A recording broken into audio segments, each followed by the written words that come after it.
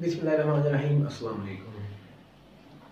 As you know that we are discussing the movement property of languages, and specifically we are dealing with the English language. And in this video I am going to further move toward the second type of movement, that is called the A bar movement, and this is the second type of movement.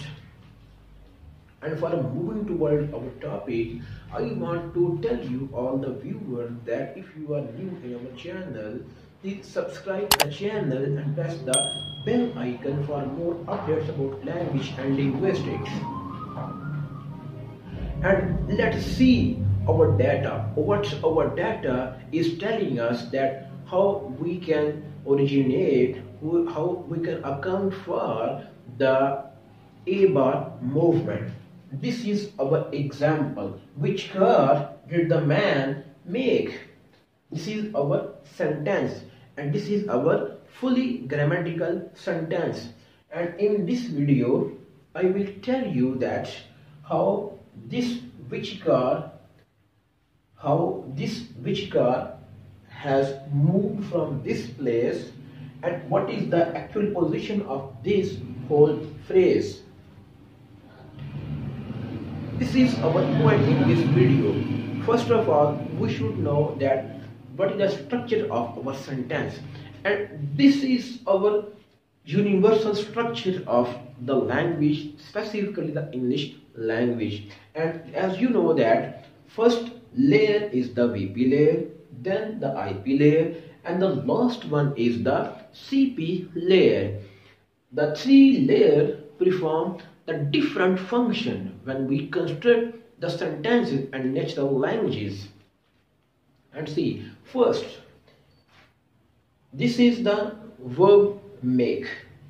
This takes the DP as a complement, and this is the position of the bar position, because this is the bar nodes of the V, and at this position we have the one item, that is which car, and then V introduces its specified position, and at this position we have the agent row, that is the man that is constructing, that is making the car.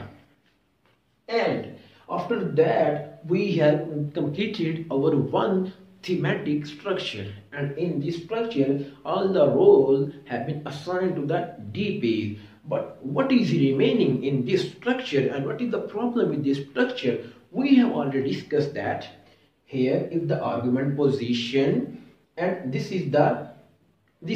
DP requires some case, and this head doesn't have any case position.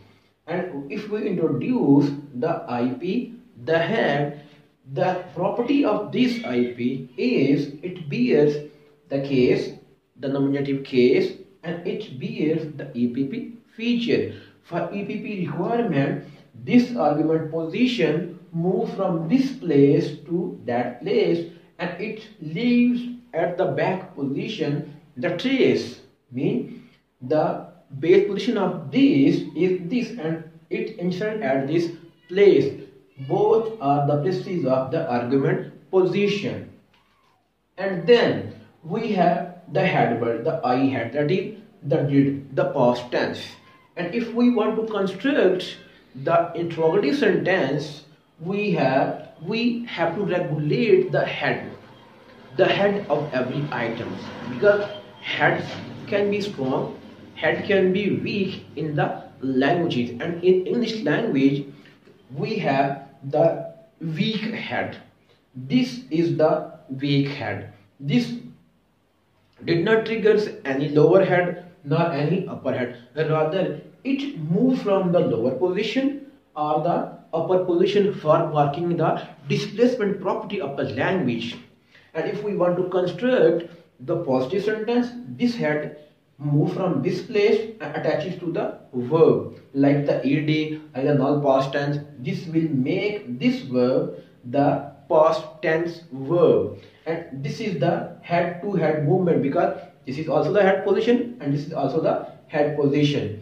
And in this diagram we have also the head position, that is the C head position. Here C has the two features, that is the Q feature, the second is the EPP feature, and the third one is C is the strong head.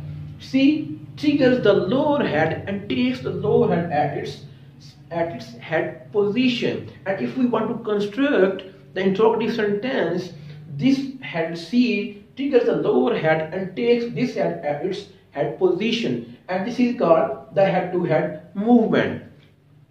And our sentence will not be grammatical even.